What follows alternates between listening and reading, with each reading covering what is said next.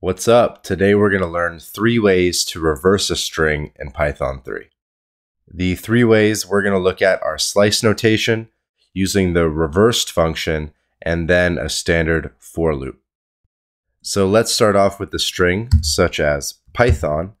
And the easiest way I would say to reverse a string is with this slice notation.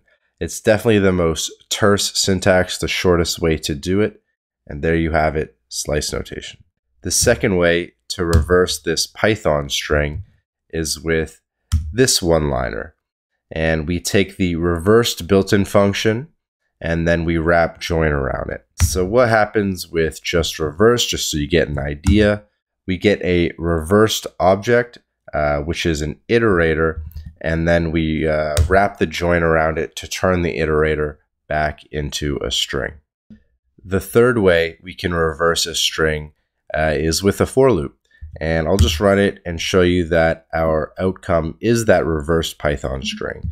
So what's going on? So we have our Python string here, and we're basically going to loop over that string and loop over every character, right? So the P, then Y, then T, then H, etc. And we're going to prepend that character, that iterator, to result.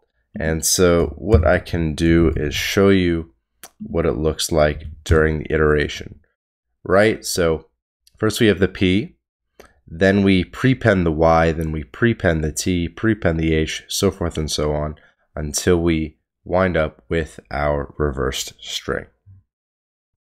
And there you have it, 3 ways to reverse a string in Python: slice notation, reversed, and a for loop.